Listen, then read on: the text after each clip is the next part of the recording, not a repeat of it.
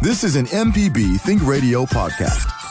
To hear previous shows, visit mpbonline.org or download the MPB Public Radio app to listen on your iPhone or Android phone on demand.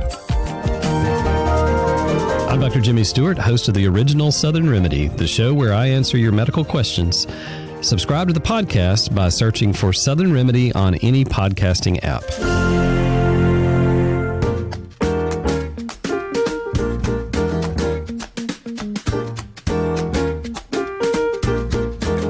From MPB Think Radio, this is Money Talks. Kevin Farrell here with Dr. Nancy Lottridge-Anderson, president of New Perspectives. Nancy is a chartered financial analyst. You know, on Money Talks, we're here to answer your personal finance questions, but today we're also going to talk about ways to pay off your debt. We'll discuss several different ways to reduce the money that you owe. You can always email the show as well. The address is money@mpbonline.org. We usually don't have time to address emails on the air, but Nancy is excellent at replying to your emails. In fact, I believe there were a couple this week, Nancy, that you were able to respond to. There were, yeah. So we try to get to those as quickly as possible. If you'll just have some patience with us. I want to try to respond in as best a manner as I can. And sometimes I don't have the full picture, Kevin, and so I try to tell people, you know, I may not know everything about this, and in some cases they just need to seek other help. But as a reminder, if you are going to send an email, I think that it's a slower process, but you might get a little bit more of an in-depth answer. But again, I would say try to give Nancy and or Ryder as much information about the situation as you can so that they can give you a most informed decision. So, Nancy, what's in the news financially speaking this week? Oh, just a few things, Kevin, just a few things hovering around. A couple of them could be resolved. And of course, we're watching for a possible government shutdown, and the odds are that it's going to happen. The question is, if it does, how long will it be before they all come to their senses? This is a self-inflicted wound. It's really ridiculous as far as I'm concerned, but it is real as far as the impact on regular folks. A lot of programs will be stopped. A lot of federal employees will have their paychecks delayed. And certainly that has an impact on the overall economy because, you know, then you can't spend like you were spending. So there is some serious concern about that. The other thing that could be resolved is the auto workers strike. And so we're watching that because that comprises a lot of people, a lot of parts of the country that would have that ripple effect when those people are not working and collecting a paycheck. And then there are a couple of things that we're also paying attention to that, you know, the price of oil, certainly that affects all of us as we gas up at the gas pump, even those who are have moved over to electric vehicles. That's not everybody. So the rest of us are dealing with higher prices at the pump as oil is now sitting around $90 a barrel. And that's just related to some crunches in supply right now. And then the other thing is interest rates. My goodness, mortgage rates are topping 8% for a 30-year mortgage, and that is having an impact on the housing industry. So a lot of things really weighing down the economy and weighing down our markets, and we're seeing that reflected in our numbers even this morning. Couple of follow-ups there. Earlier in this strike, I thought it was interesting that it was not being expanded against Ford. So it's curious to me. The union felt that they were making maybe more progress with the Ford? Possibly. They're trying to be very strategic with who they are targeting and even targeting supplies so that it's hard for them to do repairs, those kinds of things as they're trying to get management to come to the table. I do think they have some arguments for some things. I hope they don't go overboard. And I do have concerns about the general economy in those areas and how that will be affected because these people aren't collecting a paycheck.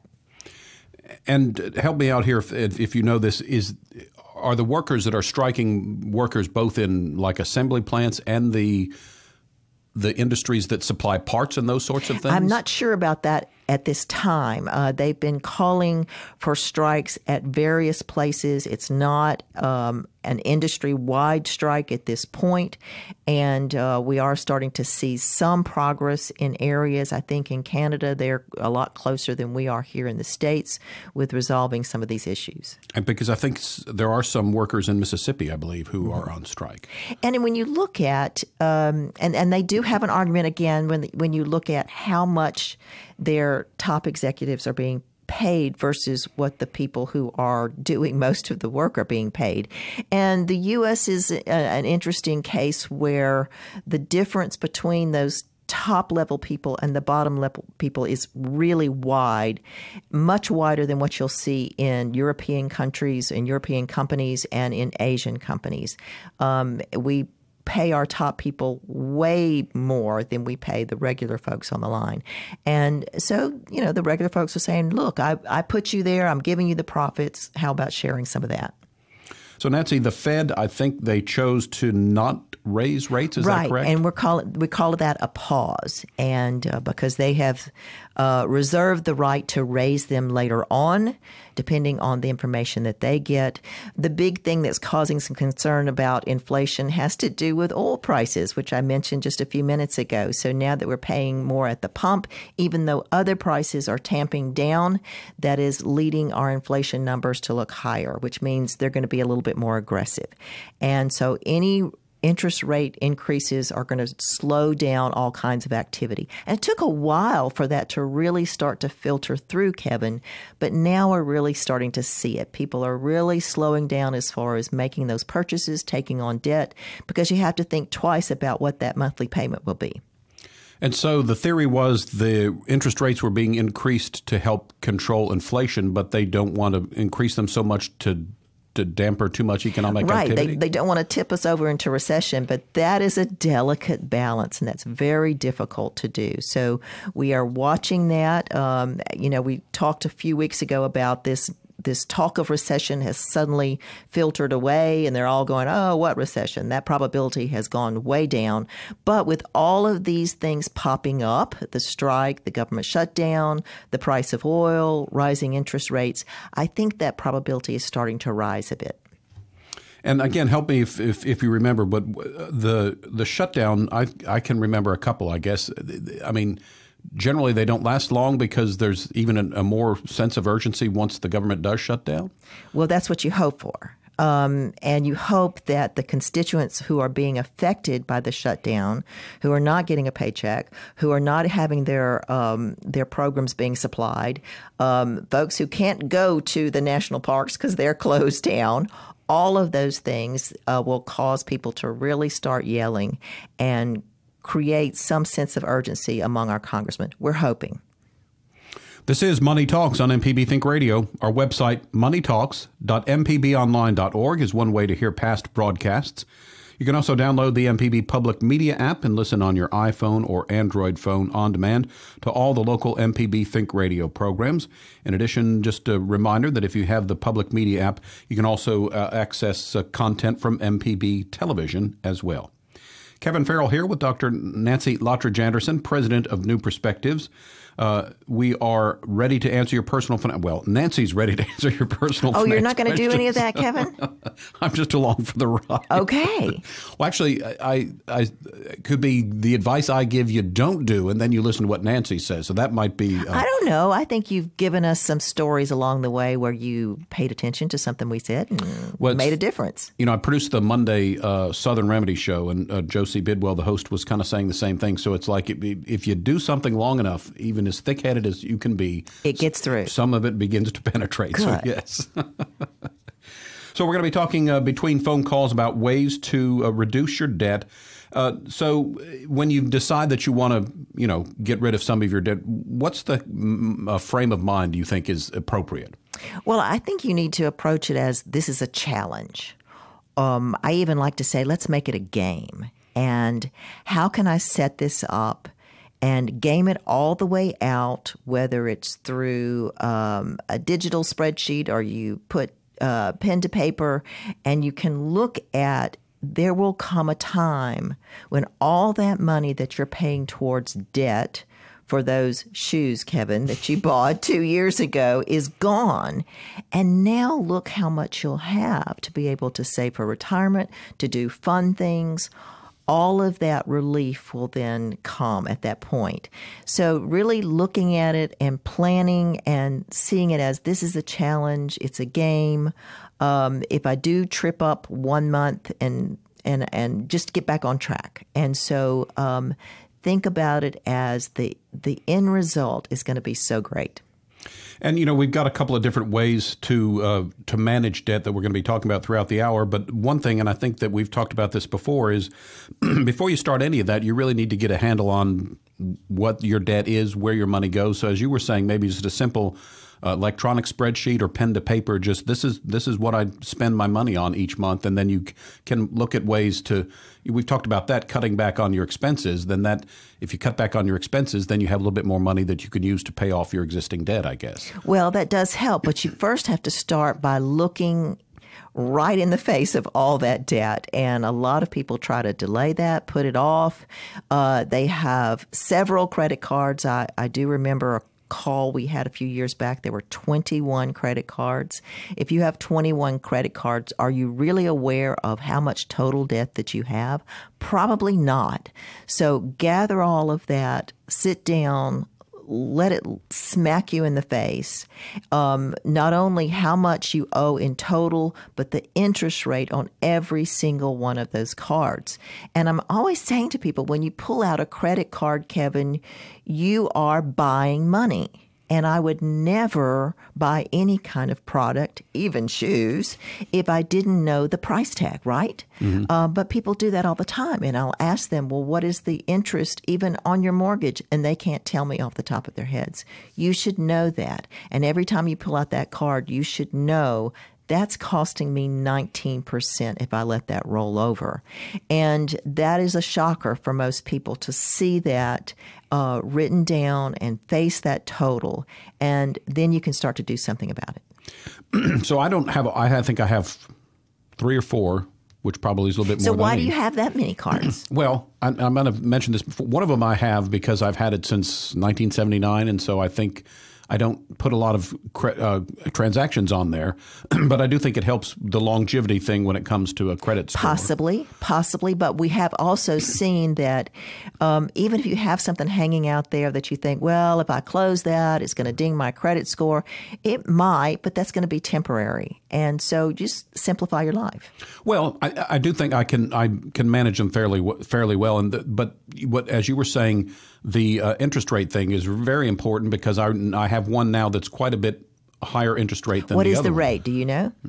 You don't know. I don't know, but I do have my little spreadsheet that I use each month to pay my bills, and I put the percentage rate next to, it's an Excel sheet. So I've got right. So I don't know off the top of my head, but I could get somewhere. The information very quickly. Yeah. But I think that the longevity one that I really don't use much anymore, I think it is close to 20%.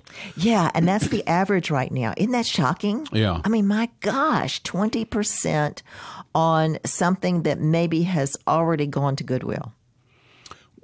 Not shoes, though. We keep the shoes till they fall off my feet. But okay. All right. I think, and plus I think I got a couple of them I got because I had done a balance transfer thing once to try to help pay off debt. So, but like I said, I think with 4, I'm fairly easy to manage them.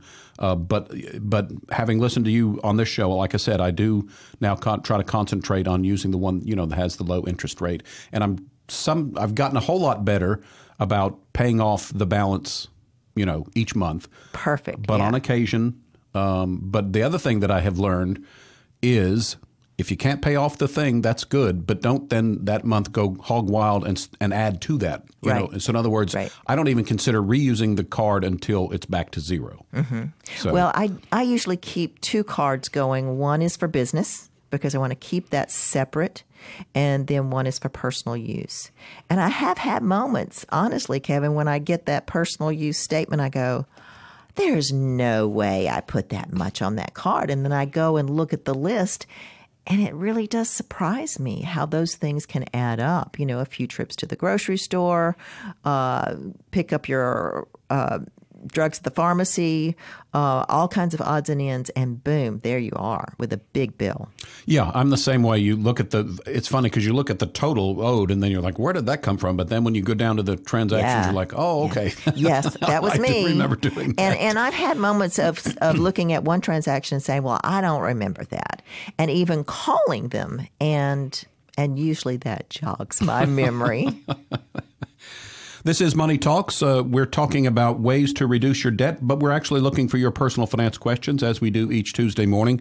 Send an email to money@mpbonline.org.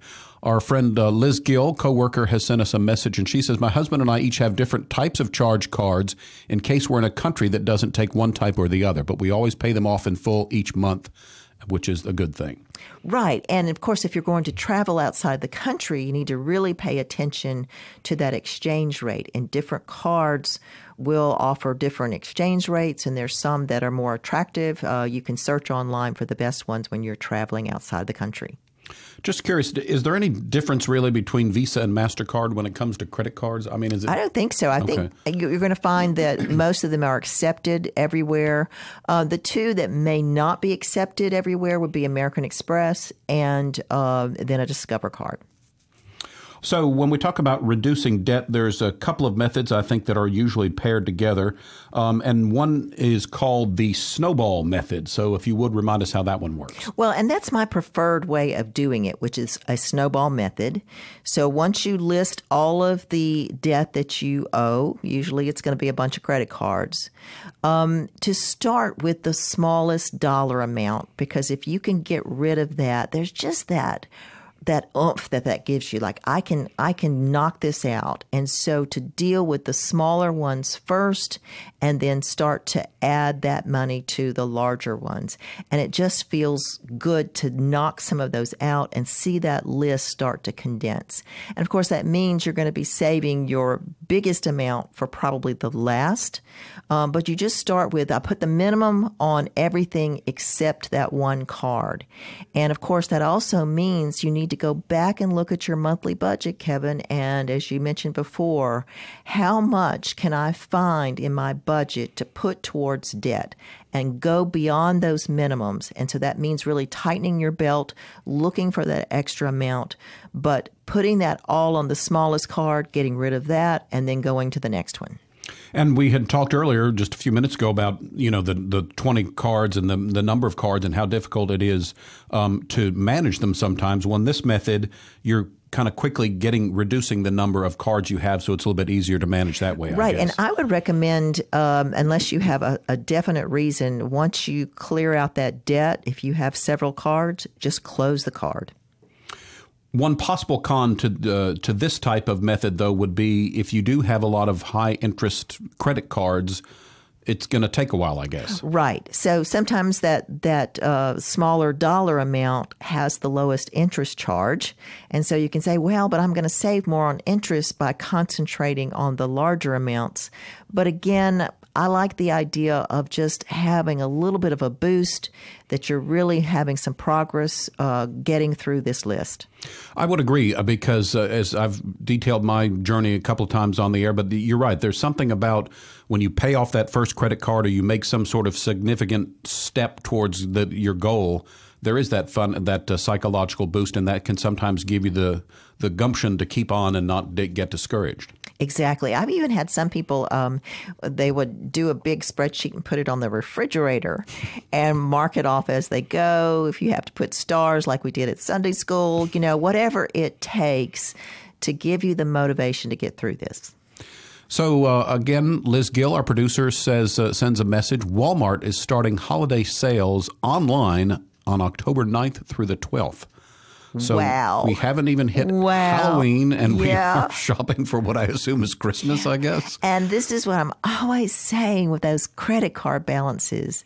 Don't let the next Christmas come around and you're still paying for last Christmas, where you're just loading up on those credit cards. And we talked a couple of shows ago about how we're using credit cards more than we are checks or cash these days. But that also means that we're getting a little sloppy, and we're starting to see those credit card balances go up. And that's a huge concern for me. Also, Liz reminds us that Amazon is having another one of its Prime sales events in October. With stuff you just can't live without. Well, because it's funny. It's the Amazon Prime Big Deals Days. So, yeah, they're trying to hype that up. Although I'm in the market for something, and if I can find one cheap enough, I have several of the Echo Dot. I have 3 of them in my house. Mm-hmm. But I'm wondering if some of them are getting a little old because I'll say, I think Ziggy is one of the names you can use. So I'll be like, Ziggy, turn off the television. And the little blue lights flash and flash and flash. And nothing happens? Yeah, and so... And you actually have to go up to the television and push the button? Or find the remote? No, I'll keep saying it until it does it. So the other night, I was actually turn off the television. So Ziggy, turn off the television, nothing. Ziggy, turn off the television, nothing. And then, all right, I'm going to admit I'm a nut here. So I shouted, Ziggy, turn off the television. I was getting mad at the little device, but hey, when I shouted, it finally turned off the television. Well, I heard a great story of folks that we work with and older, of course, and had I think it was a grandson of one of their friends or another relative came to their house, and the little boy said, Alexa, play Baby Shark. And of course, nothing happened. And then he said, Alexa, play Baby Shark. And nothing happened. After the third time, they finally said, we don't have Alexa. She doesn't live here. I like those. They were cheap enough. All 3 of them that I bought on sale. And they're useful. But it is frustrating when you say something and they just sit there and you're like, I ain't doing that. But you're supposed to do what I tell you to do. Right. All right. You're listening to Money Talks. Kevin Farrell here with Dr. Nancy Lottridge-Anderson, president of New Perspectives. Nancy's a chartered financial analyst. On Money Talks, we're ready to take personal finance questions of any kind. Between your phone calls today, we're talking about ways to pay down your debt. We got a couple of callers lined up. Let's start in Memphis. Charles has called in today. Good morning, Charles. You're on the air. Hey, I want to ask you all professionals.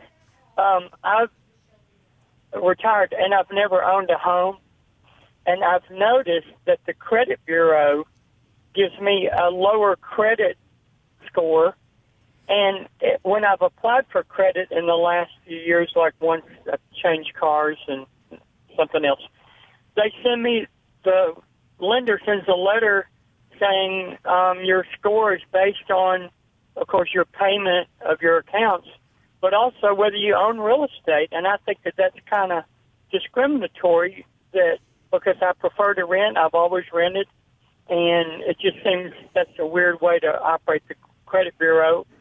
I wondered if y'all know about that. Yes, Charles. So the way it's calculated, there are 5 different things that go into that. And the one you're talking about is the type of credit.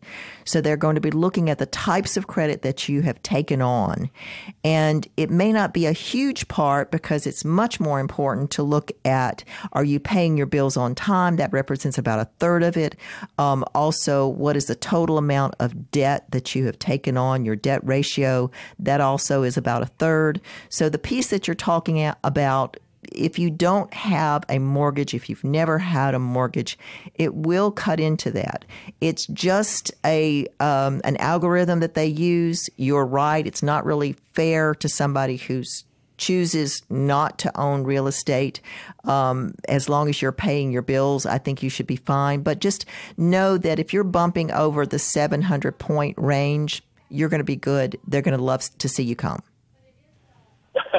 Well, another thing that they do is I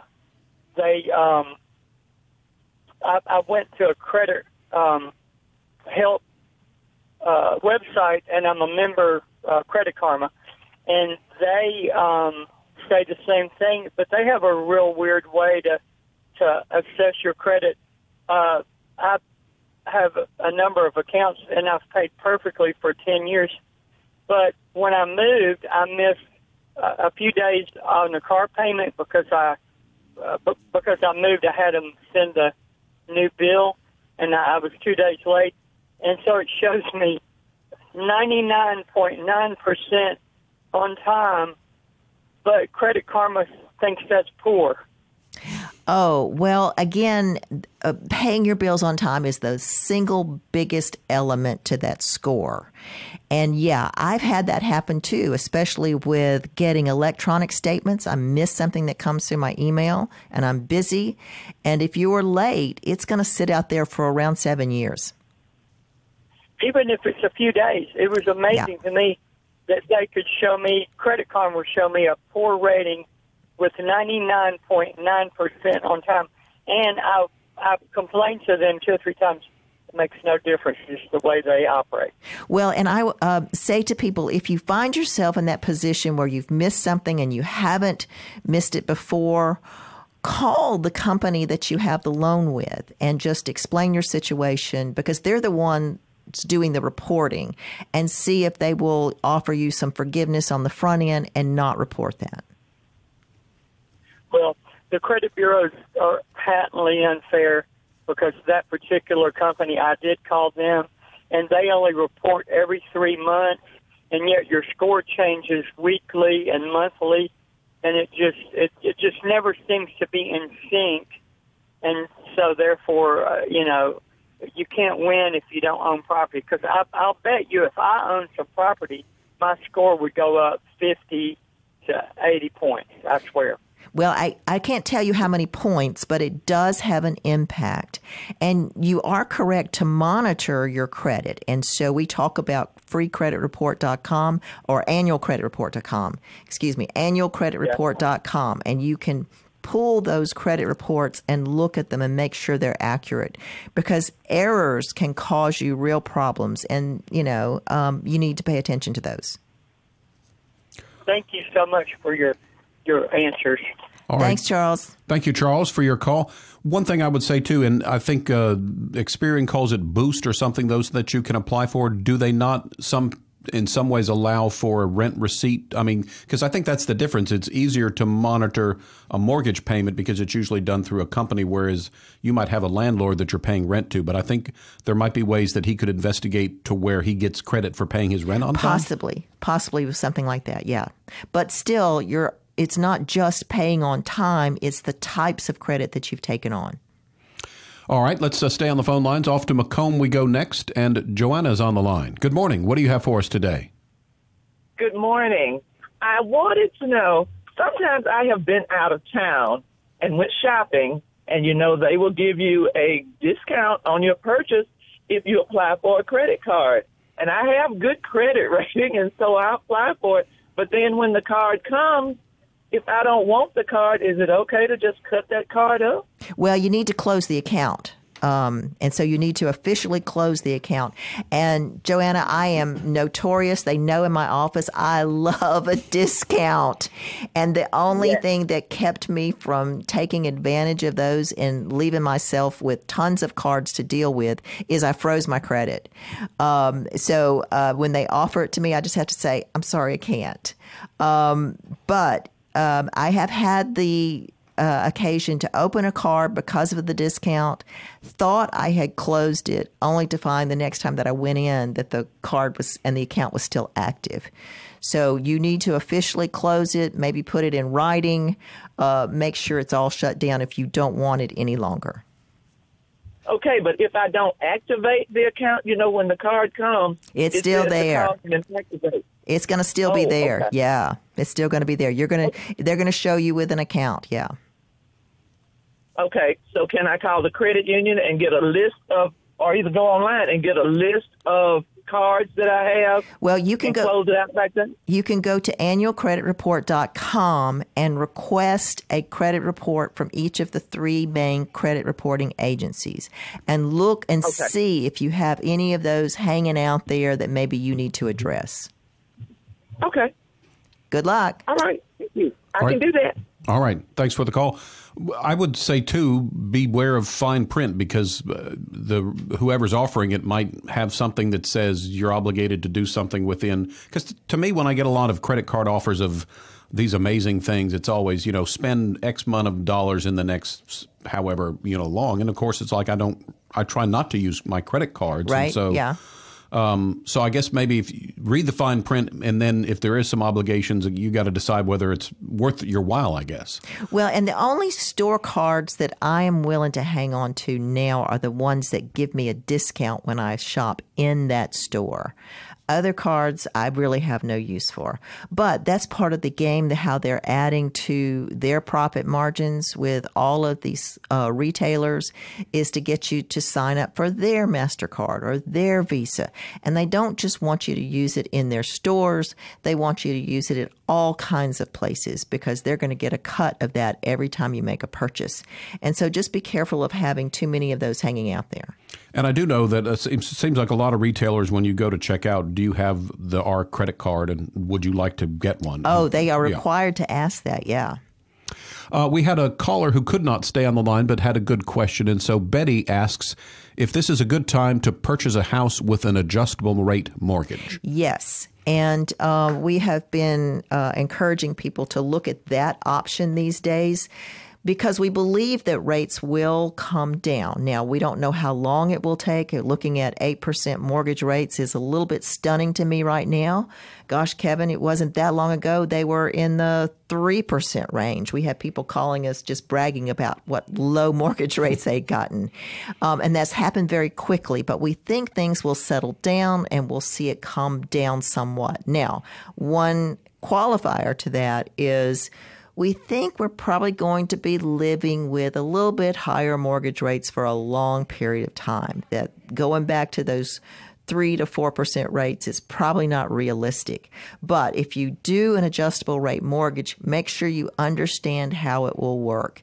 Most of the time, they're going to be fixed for a period of time. It could be 5 years or 7 years. And then after that point in time, it starts to adjust. Make sure you understand how it adjusts, what standard they're using. And of course, it can adjust downward.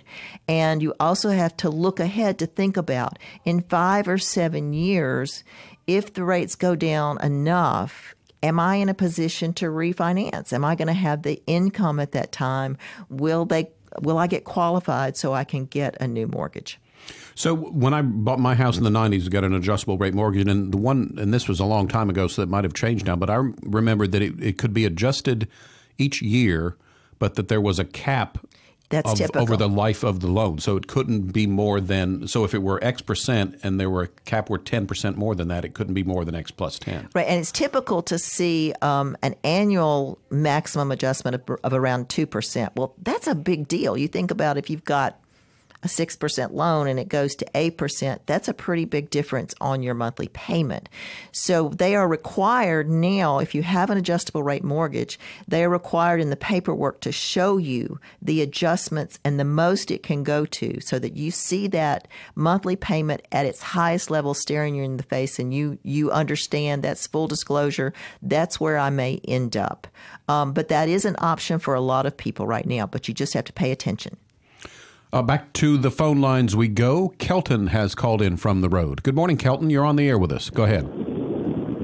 Hey, good morning. Yeah, I was watching some football this weekend, and I saw several ads about Congress is trying to support the big box retailers, and they're going to take away like points, whether you get miles or dollars or whatever. And I'm just not you got any information on that? Oh, gosh, Kelton, I have not seen that. Of course, I'm not surprised you were watching football this weekend. That was on my television at my house, too. I'm not aware of that. It kind of surprises me how they approach that because, that's the retailer's option to offer that. We'll check on that and see if we can't let you know. All right, I appreciate it. It was just it seems like you really don't know if they're trying to support the consumer or who they're supporting. But it's like call your congressman, tell them to vote no on this. So, yeah, I appreciate it. Okay, we'll find out about that. All right, Kelton. Thanks so much. In fact, our colleague Liz Gill is doing a search right now, so we should have something on that in just a couple of minutes, so stay tuned. Actually, she's got, oh, good. So we'll pull that up in just a minute.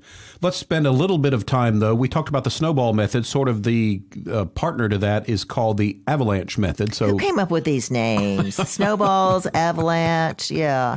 So, it just seems like it's all coming at you at once, right? It's cold. So it's cold. All right. Well, the avalanche method is just starting to pay down your highest interest card, regardless of the balance. You're just going to look for which one is charging me the most, and I'm going to deal with that one first. And I'm going to put the bulk of what I can pay, just do the minimum on all these other cards, but the most of what I can pay can go on the high card. And then once it's gone, I go to the next highest interest card and deal with it that way. And of course, the problem with that is, for a lot of people, their highest interest card is often the biggest amount that they're facing. And so it means it takes a long time to get that out of the way. And sometimes I just see people with debt repayment fatigue, and they give up, and I don't want them to give up. I guess one pro of this would be that you will save probably some interest charges in the long run. Yes, absolutely. It makes mathematical sense to deal with the highest interest charges first. But, we're human beings, and so we need a few victories in the meantime. And also, this was interesting, the notes I have that says it might not be the best approach if you have low interest rates on your credit cards or debts with prepayment penalties. Are there a lot of loans that you get dinged for paying early? There are some, and most of the time we see those prepayment penalties in fixed rate payment plans. So it could be on a car loan, in some cases even on a mortgage. You want to make sure that there are no prepayment penalties so that you can clear that out ahead of time. We're glad you found our show, Money Talks. Kevin Farrell here with Dr. Nancy Lottridge-Anderson, president of New Perspectives. We've been getting a lot of help from our support crew. Abram Nanny's running the board for us. Liz Gill's answering phones. And so we want to follow up on a couple of things. First of all, Abram mentioned that his student loans are getting started again. Yeah. In October. Yeah. So, and that's another big pull on the economy, because there are a lot of people who had those payments deferred during the pandemic. It's kicking back in. That's going to reduce the amount of discretionary income that you have to spend on other things. So if you have that facing you, you need to contact your servicer. Find out if you qualify for an income-based repayment plan. See if you qualify based on working for a nonprofit. There are several programs out there that are available for federally subsidized student loans, and you want to take advantage of them. And Liz Gill found something for us on the bill. It's the Credit Card Competition Act of 2023. Proposed by two U.S. Senators, Richard Durbin and Robert Marshall, one a Democrat, one a Republican, interestingly enough. The law, heavily backed by the retail lobby, would regulate the rate that Visa and MasterCard retailers the rate they charge retailers to process transactions on their networks. The legislation would allow big box retailers like Walmart or Target to choose cheaper, less safe credit card processing networks that might expose private consumer information to foreign networks in China and Russia. And also, I guess, how it would affect rewards is rewards are funded by the fees that merchants pay to the company. Right. And so they're considered part of the value there. But I'm a little skeptical of this because it seems like the opposition to this probably comes from the credit card companies, Kevin, because they make quite a big amount, somewhere in the 3% range on every transaction. And so they don't want competition to come into play. Now, using some scare tactics to say, oh my gosh, your information is going to be exposed to hackers, possibly Chinese hackers or Russian hackers, well, guess what? We're already been exposed. I have people calling our office every day with notices about breaches that have happened. So that's not just particular to some lower cost alternatives, but I would just be careful about jumping on the bandwagon, because this sounds like something that Visa and MasterCard is trying to push against to maintain their profit margins. And so we will keep an eye on that and follow that as it works its way through the legislative process. We've got another caller on the line, so we say good morning to Francis, who's called in from Walls. You're on the air with us. Go ahead. Well, good morning. My question concerns credit cards that have reduced your credit limit on the card because you're not using the card anymore frequently enough. This has happened to two cards I own. They reduce my outstanding credit limit. Should I cancel those cards?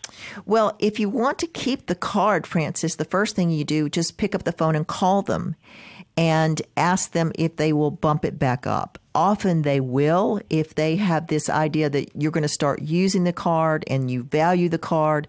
They don't want to lose you as a customer, especially if you've been paying your bills on time. So it's just a matter of asking if that limit can be bumped up.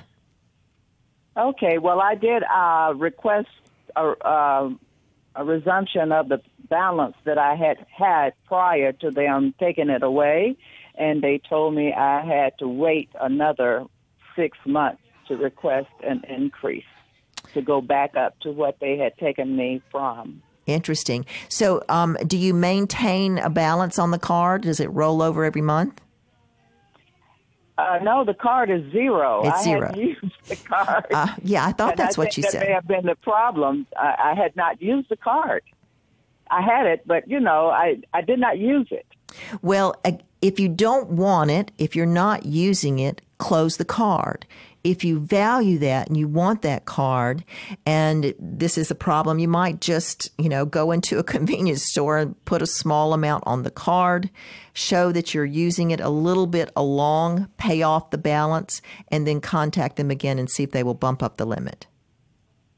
Okay, that sounds like a plan. Thank you very much. I love your show. Thanks. Right. Good luck.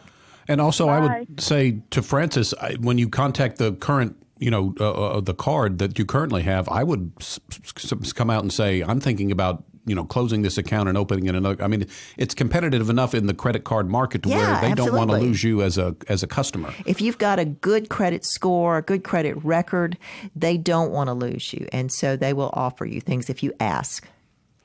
All right. We only got about a minute left. Not time to delve into another topic, but let's do a quick review. And I think that, again, before we get into the snowball method, the avalanche method, that sort of thing, I think it's important to remember what we talked about at the top of the show, and that is kind of prepare yourself for paying off your debt, both in mindset, but then again, kind of looking at what you've got existing before you tackle things. Yeah, get that list in front of you. Face it. That's the first thing. It's not going away. Look at the amounts, look at the interest charges, and come up with a plan, and give yourself some grace if you don't stay on the wagon the whole time, but keep going after it, because the light at the end of the tunnel is how much money you're going to have that's extra for you to do fun things with. And I can say amen to several of those things. Again, what helped me was finally saying, this is how much you owe on those credit cards. But then when I paid them off, it's amazing how you can do things. And I mean, before it was always like, well, I can't do this. I've got to have money, or you've paid off your credit card. I don't have any left in my monthly budget. Exactly, yeah. That's all gone now. And it really is a huge lifting of weight off your shoulders. Personal story there. So see, you are offering advice. That's right. Money Talks is a production of MPB Think Radio, funded in part by generous financial support from listeners. To hear today's show or a previous show, you can go to moneytalks.mpbonline.org or listen to the podcast by searching for Money Talks on your podcasting app. So for Dr. Nancy Lottridge-Anderson, I'm Kevin Farrell. Join us every Tuesday at 9 for Money Talks, heard only on MPB Think Radio. This is an MPB Think Radio podcast. To hear previous shows, visit mpbonline.org or download the MPB Public Radio app to listen on your iPhone or Android phone on demand.